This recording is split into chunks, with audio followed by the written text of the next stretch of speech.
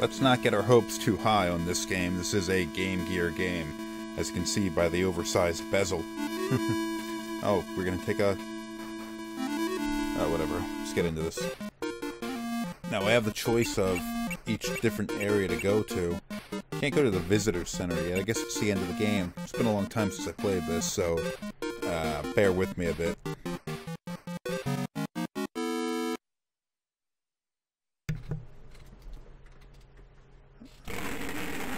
Nice sound effect. Oh, yeah. I gotta... Every level starts off with the driving stage. You just sort of gotta run around and kill these damn dinosaurs that are jumping up at you.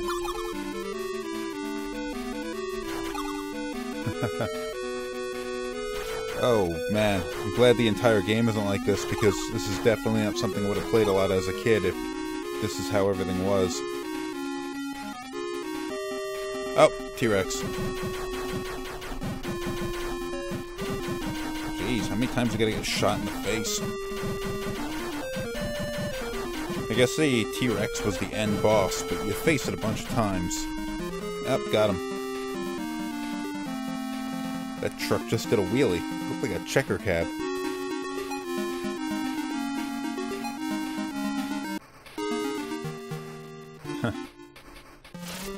Oh.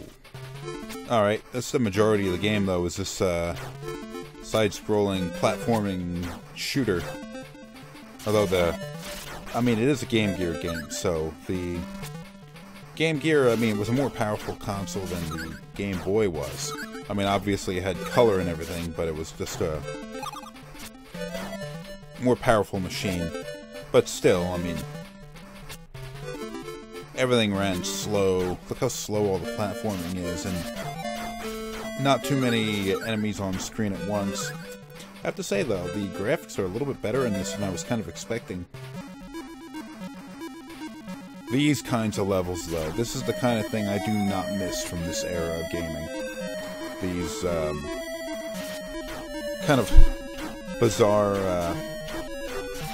platforming elevator sections. Man, I'm one hit from death.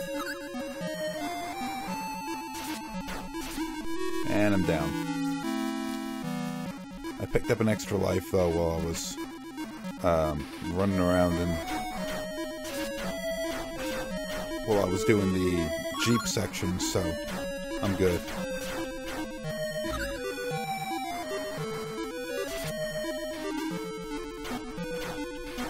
Oh, is it still alive?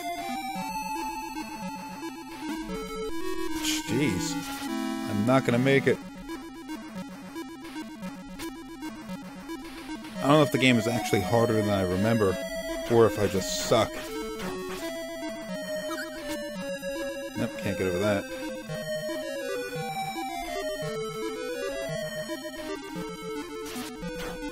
No fall damage. Oh, I can crawl.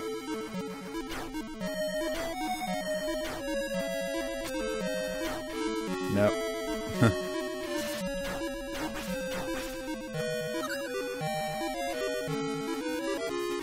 I'm outside. Whoa! Oh, shit. Alright, there are different weapons you can choose. This one here. The rockets in the sky. Whoa! Gotta give him a little bit of credit here. I mean, the game looks a lot better than I'd expect a Game Gear game to look. I mean, look at this environment and these Brachiosaur sprites look pretty good.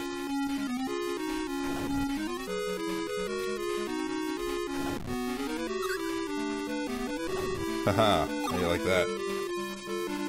And I'm on a raft. Damn! How deep is that lake? Oh, okay. Oh shit. Ah! Okay, I think I I got the cycle down now.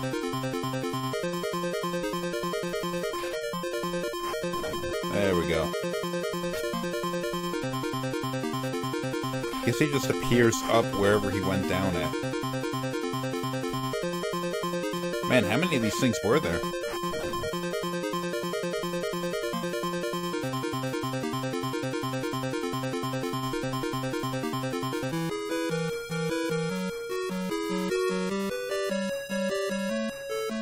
Been captured. I thought I killed it.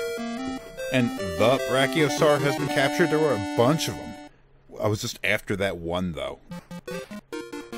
All these different levels I could have gone to, but that's not the nature of this show.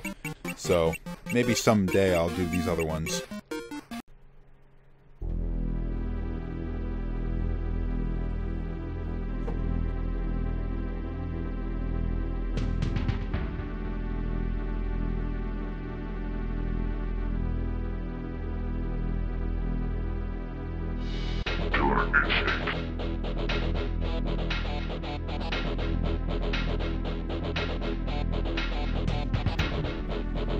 Killer Instinct, the SNES version of Killer Instinct. It's a game that, well, I mean, there were a lot of different fighting games competing for the title of the greatest fighting game at the time. I think Killer Instinct definitely had its own thing going on there. Though I definitely don't think it could compete against Street Fighter or even Mortal Kombat. Or, I mean, it's more like a less goofy-ass version of Clay Fighter. Who did I play as a lot?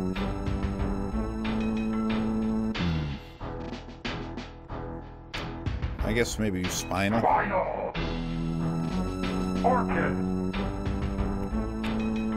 Oh man, the SNES did not do so well with these kinds of games.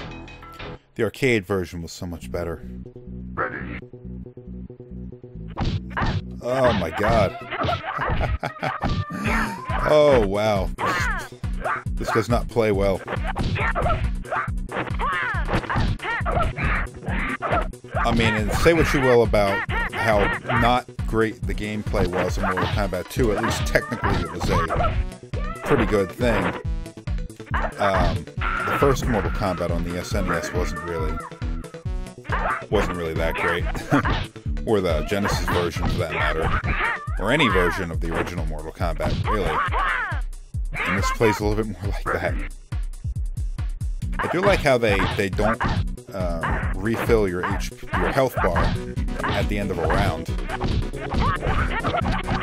Don't let me lose in the first. Oh, was that a fatality? I don't remember fatalities being in this game. Oh. Yes! Let me put my score in there for no reason. And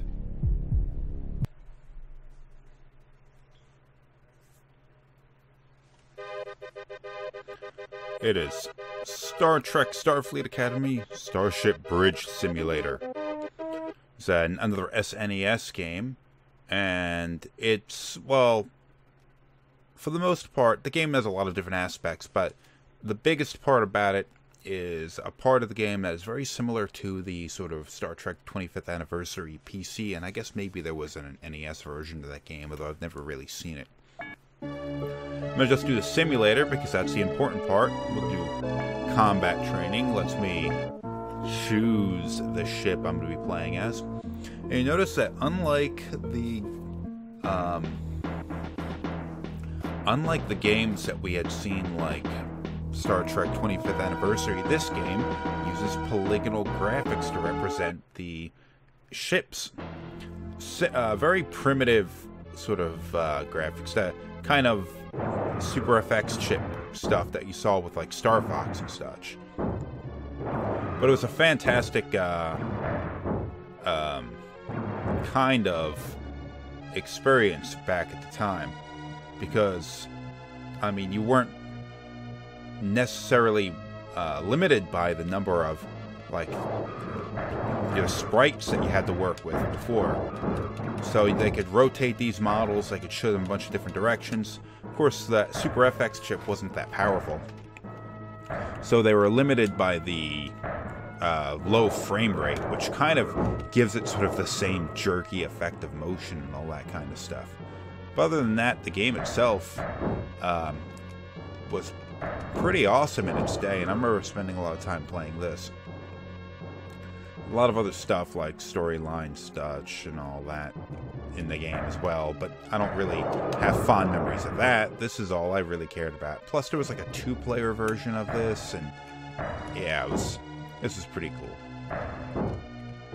Although it's not playing that well as I remember it. I took a lot of hits in the beginning of this fight, so I don't know if I can really recover. I'm going too fast. I'm trying to dogfight this Klingon ship. I lost him. Got a radar screen in the middle there, but it's not doing me a lot of good.